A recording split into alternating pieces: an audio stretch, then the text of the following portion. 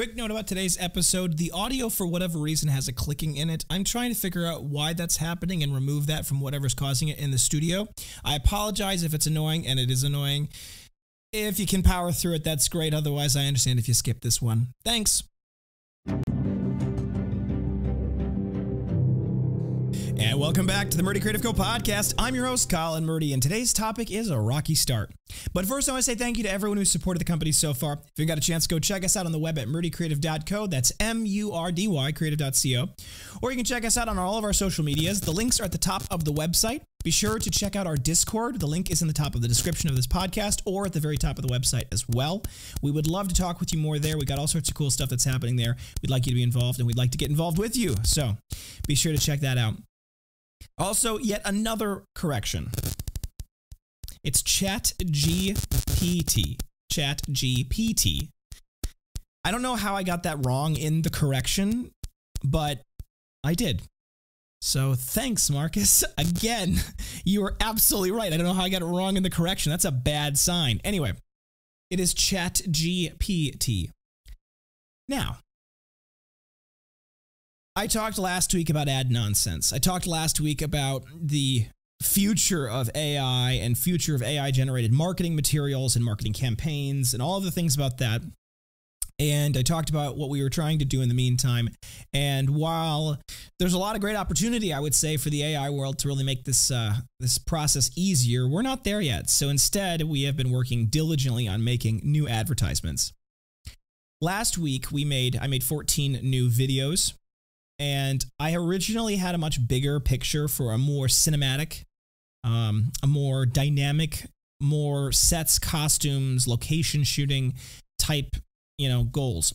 But the reality of the work environment, the reality of our time constraints made it so that I needed to temper my expectations a little bit with what we could actually accomplish in the time that we had available. So what you may have noticed if you've been watching our Instagram is I've been putting out these videos that we've put together, and there are, at the moment, I believe 15 or 16 of them that we've made, and I'm going to continue to release them over time.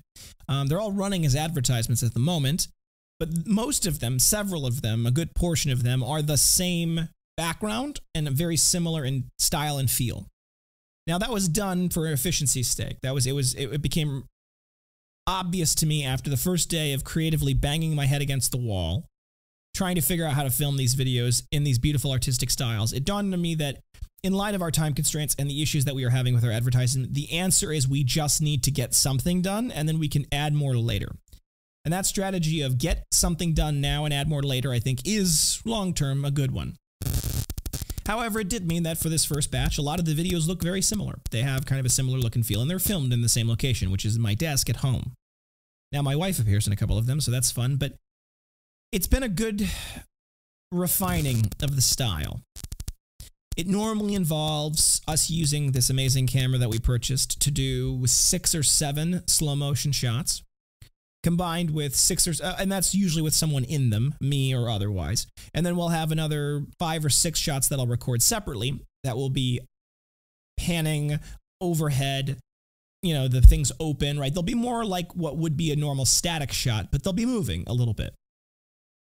I'll take those 12 to 14, maybe 11 to 14 images, videos, short clips, normally a couple of seconds apiece, and I will stitch them together. I'll cut out the best pieces of them. I will have the story unfold as best I can. I'll make sure to pick the ones that have the similar lighting and feel to them, because sometimes the lighting shifts a little bit so that the lighting isn't a jarring change or things like that.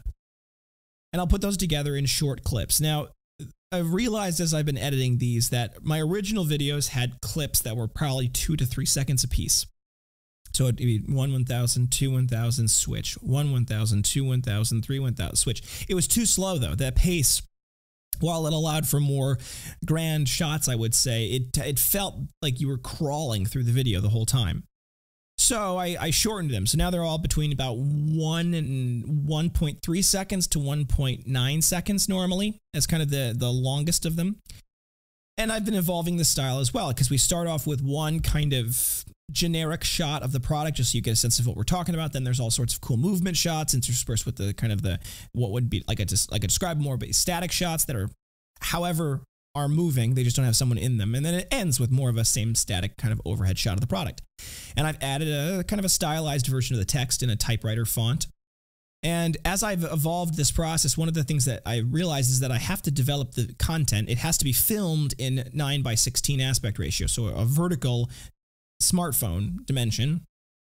But it also needs to work in 5:4 because Instagram and a lot of the Facebook advertising in general requires it to work in 5:4, or it crops it to 5:4.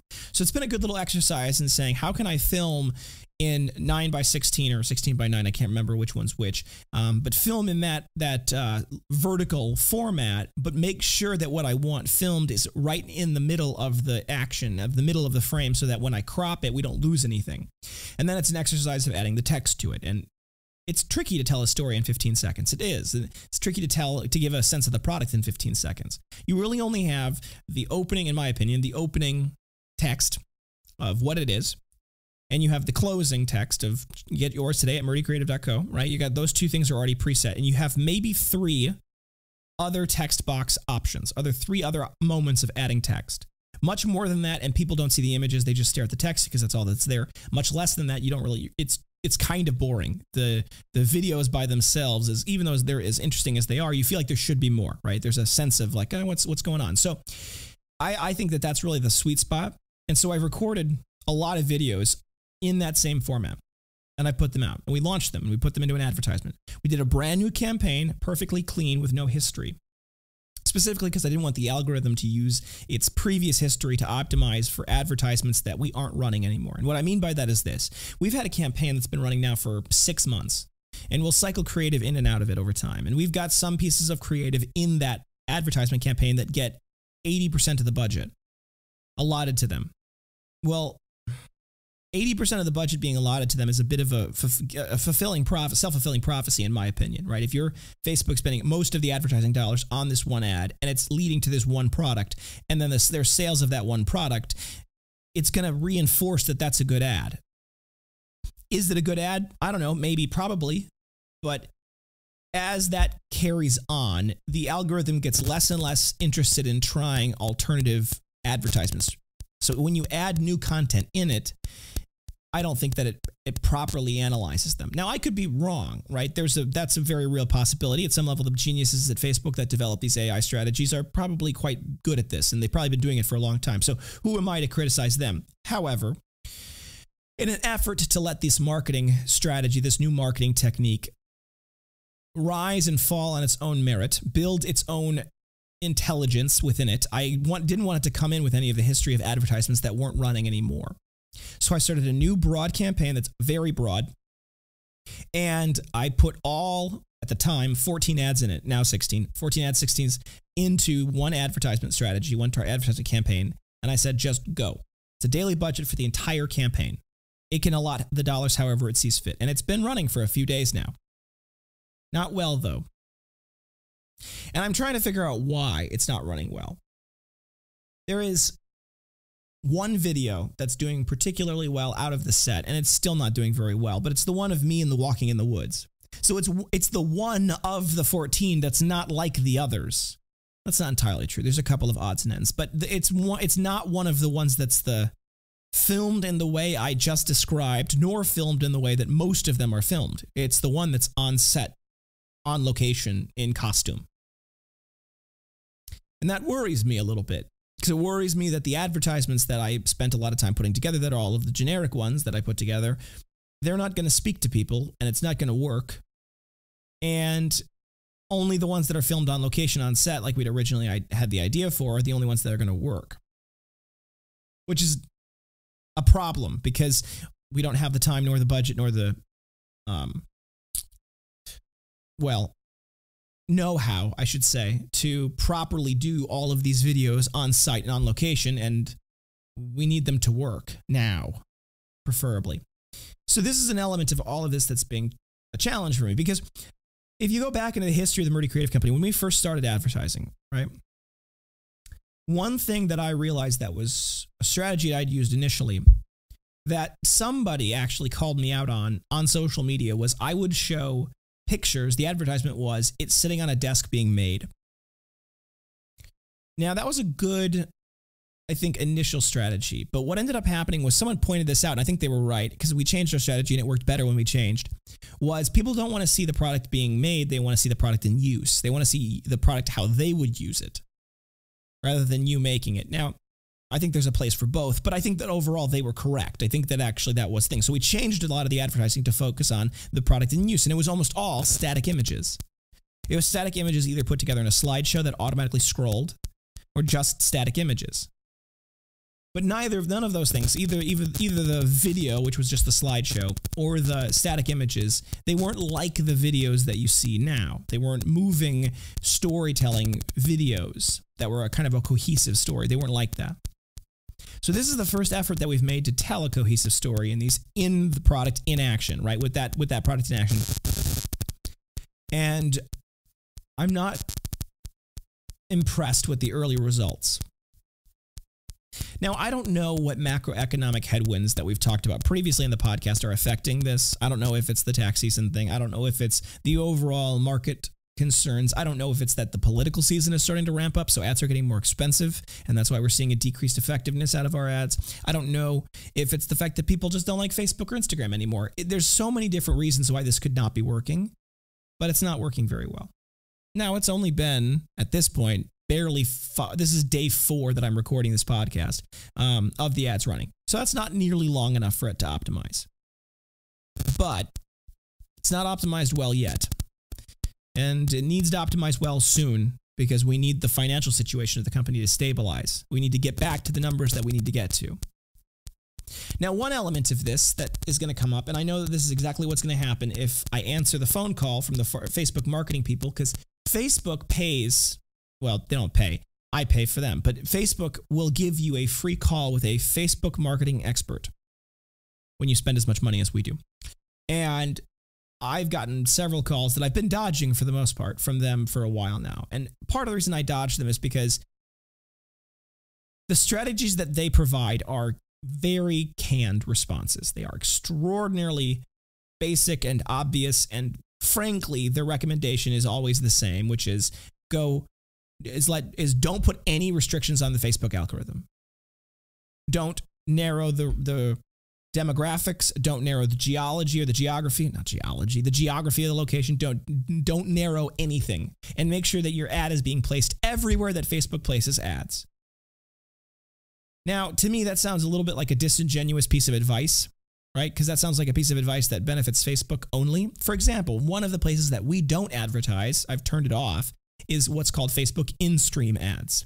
If you've been watching a video on Facebook and an advertisement pops up right in the middle of the video, like at a good part of the video, and it could be a 10-second video and 6 seconds in an advertisement pops up, that's called Facebook in-stream. They launched it like last year, and it is, I hate it. I think it's the dumbest thing in the world. It's so annoying, and I personally, as a Facebook user, despise it. And so I don't use them in our advertisements. But Facebook advertisement marketplace advisors will say you should do that, right? So I've avoided their advice for the most part. But I've been tempted to bring them on the phone and talk to them about this, because I don't know where the trends are going from a Facebook advertising perspective. I had anticipated and I had assumed that it was the more Reels-based, sort of polished TikTok style videos, where it's more like a traditional commercial, less like a bunch of random photos stitched together.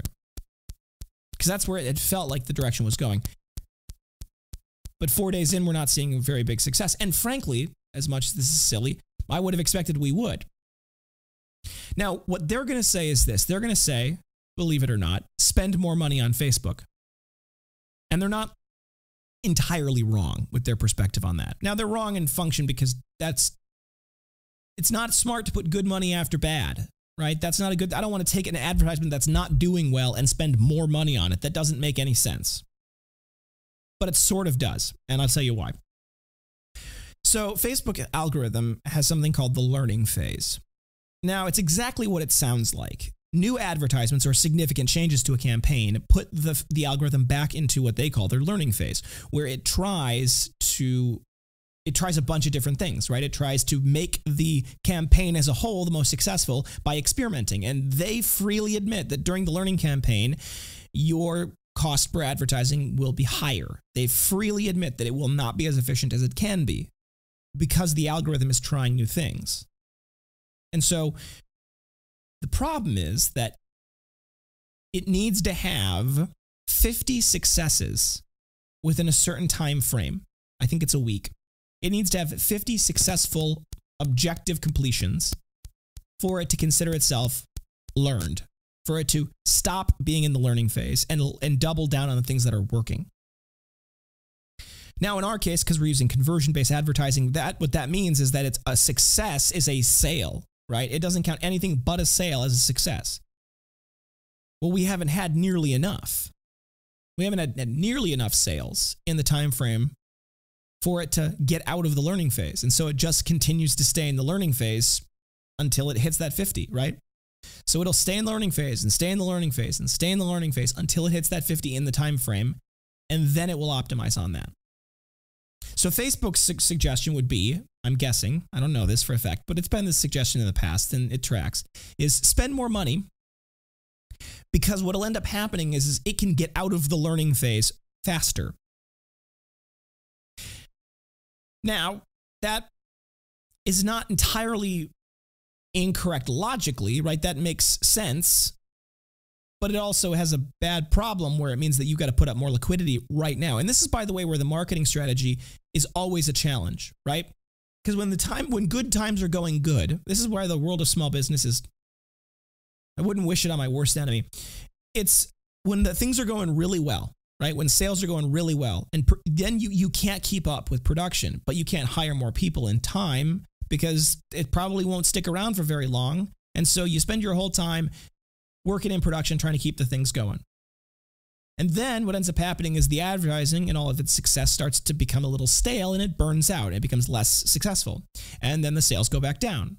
And then you try a whole bunch of things, but during that time, you don't have any money coming in, or you have not nearly enough money coming in. So you're burning through your runway that you've saved up from when the times were good if you were smart. And if you weren't smart and you spent it all, you're in big trouble. But as the advertising becomes less effective, your sales go down. Now production isn't the problem, but marketing and sales are the problem. And so then you spend a bunch of time trying to get your advertisements to work, but you need money to do so, right? You need more money to get the advertisements back to working. And you spend a lot of money if you have the money and you suddenly are able to get it back to going again. But this is like that biblical principle, right? Those who have much more will be given, and to those who have nothing, more, all will be taken. I am, by the way, grossly misquoting that, and there's much more context to that, so it's not as bad as it sounds. But the concept is, to some extent, very true in the business world, which is when you have momentum as a company, when things are going well, you need to do whatever you possibly can to preserve that momentum. Because when things are going well, you have money. When you have money, when you have that cash flow, that positive cash flow, then you can try new things that will do better, right? You can be riskier with your investments, which if you have 10 risky investments and you've got money to do all 10, the likelihood of 1 or 2 of them becoming more successful is high. However, if things are going poorly and you don't have very much money, you don't get to invest in all 10. You can invest in 2. And the odds that those 2 will be the 1 or 2 that would have been successful out of the 10 is not great. And so now you've put a whole bunch of money after something that, if it goes bad, puts you in an even worse position, right? So you can see how this is like, it goes, if your things are going well, it gets better, and if things are going worse, it gets worse. And then you may say to yourself, how do you break that cycle? I don't know, prayer? It's always a good start for me. But what breaks the cycle normally is something happens. A big sale, a change in your marketing strategy that happens to work, right?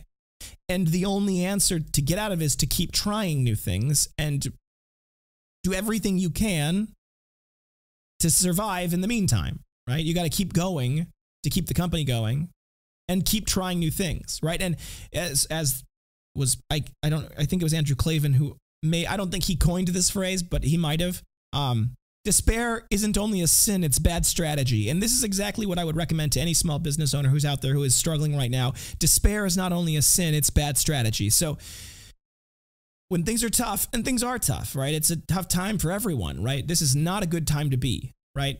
Now, that's actually not true. It's a great time to be. We have the best the best medicine. We are at peaceful, prosperous time for this country, despite the moments, like despite the last couple of years where it seems like things have gotten really wrong. As a whole, things are going pretty well still, and I'm going to defend that till when it's not true anymore. But we have to be grateful for what we have, and we have to realize that this moment in time, despite the fact that it seems like a trough, despite the fact that it's challenging for us, both as individuals and for us as a company, it will change. The one thing you can always count on is that things change. And the hope that we have is that they'll change for the better, and I think, as a whole, they do, oftentimes. So despite the fact that we got off to a rocky start with this advertising strategy, and despite the fact that even though I think this is a good advertising strategy, I could be wrong, and I could spend a lot of extra money trying to optimize the Facebook and get it out of learning phase just to discover that I was wrong in my gamble that this new marketing strategy is the one that will work. But that's how it goes, right? That's the way the game is played. You're not guaranteed anything in this life but adventure and death, right? Those are the only two things that'll happen to you for sure. So I think you should become comfortable with the uncomfortable, right? You have to be willing to say, you know what, this is going to be hard and it's not going to be fun and life has a lot of suffering, but suffering can be a good thing, right? You can find the redemptive part of suffering. And actually, that's one of the things that I think is a beautiful part of the fundamental aspect of Christianity is that Christianity says that the suffering is redemptive, right? The sacrifice, the things going bad can be a redemptive time for you as an individual.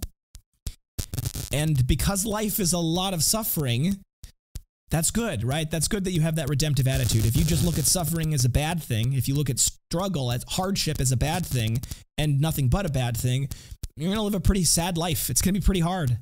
And my dad pointed this out. He goes, you know, Colin, I may be misquoting this, Dad, so if you're listening and you think I misquoted that, feel free to let me know and I'll update this. But I think what he said, if I remembered correctly, and this is what I took away, despite what you said, is that when things are going well, I have a tendency to drift.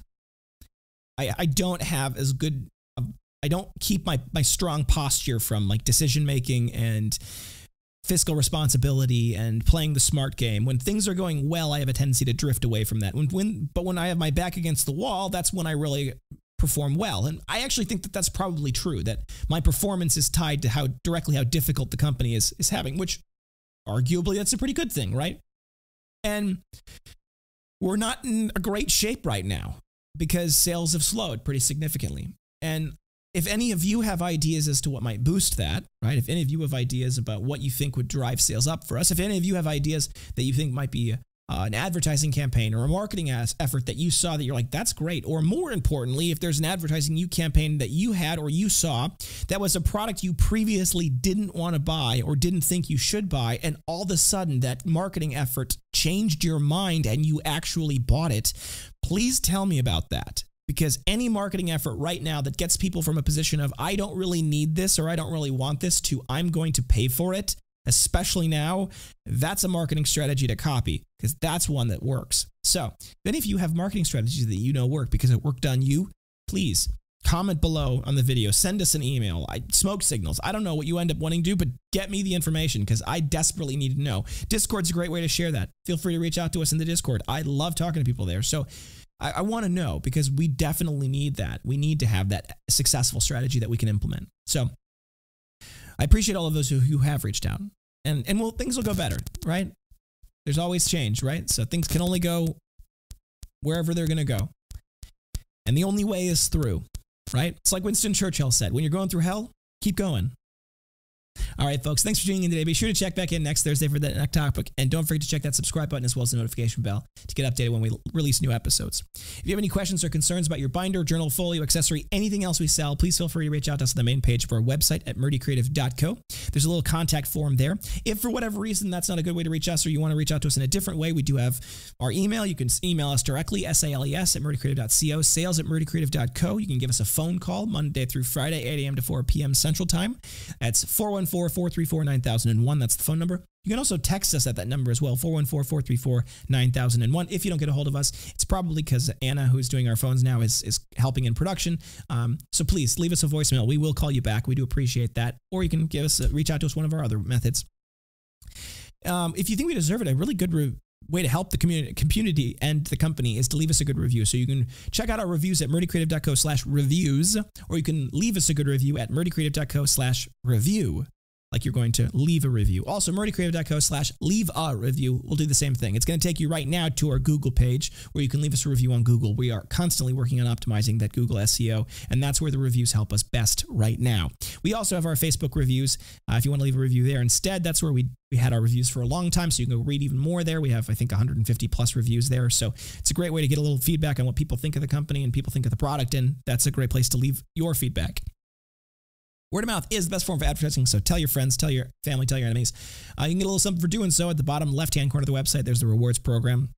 Check that box out to get all sorts of details, learn more about that. We'd love to talk to you more about that if you have questions, but it's a great way to get stuff. You can even get free stuff there if you're doing a good job at it. So if you're looking for multiple items for gifts, giveaways, menus, really any reason, we do have bulk discounts available. They are built directly into the cart. So all you need to do is add everything to your cart. You can mix and match to your heart's desire. It's purely based off the total cart quantity.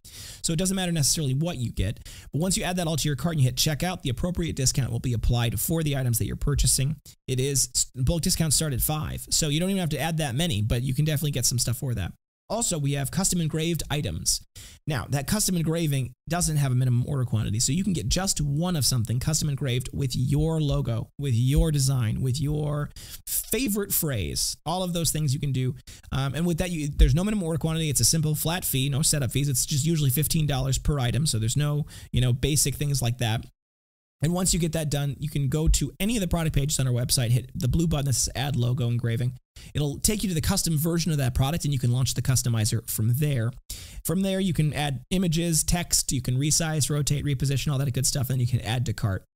If you're going to get something for your company and you want to get a bunch of them, you can customize it first and then add to cart and then change the quantity there and hit checkout, and it'll automatically apply the bulk discount to the custom things as well. So it's great in that regard.